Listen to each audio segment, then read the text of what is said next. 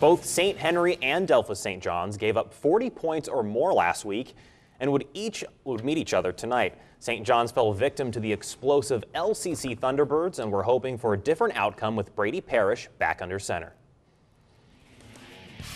And quite the crowd here at Stadium Park as Parrish will take the keeper here. He'll roll to his right and will immediately be stuffed by that defensive line. Now here's Parrish again, was looking to throw. He rolls right. He's always a threat to run. And this time he gains a few extra yards as he heads out of bounds. Next drive, St. Henry handing it off on the stretch play. Look at big number 9 go. Makes a man miss, but is shoelace tackled out of bounds. And you ever hear the phrase, if it's not broke, don't fix it? They handed it to him again on the sweep, and he just powers through a bunch of defenders for another positive gain on that drive. As we take a look at our final score, St. Henry would win on the road 24-21 over St. John's.